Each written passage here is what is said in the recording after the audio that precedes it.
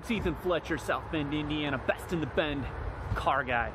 So as you all know, I've hated on Priuses a lot.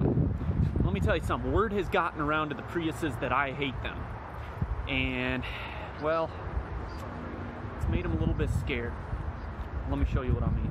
Now, I'm not getting too close here. We've got a 2011 Prius with 110,000 miles. If I get too close, it'll start shaking on us. So I'm trying to stay away. I'm trying to leave it off on its own.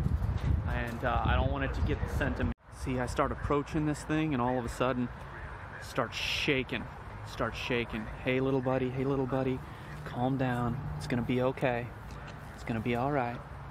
Just showing some people all about you.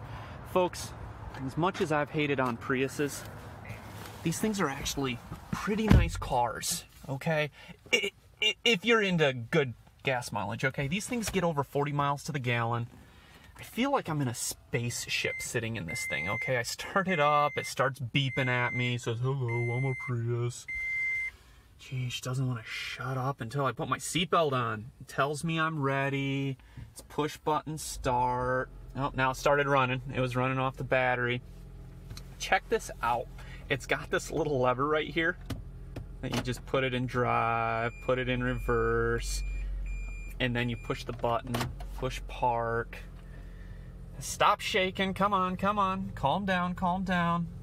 Yep, this Prius knows I hate it, but hey, folks, I just really wanted to tell you about this car. It's a 2011 Toyota Prius. Honestly, these things run forever. It has 110,000 miles on it. It's got another 150,000 miles on it, easy. They're super low maintenance because you don't have to do a lot, typically to hybrid engines. They don't get the same type of wear and tear as regular vehicles, and your fuel economy is going to be phenomenal. So if you folks have any questions about it, shoot me a message, give me a call, 574-341-1042. Make it a great day, folks.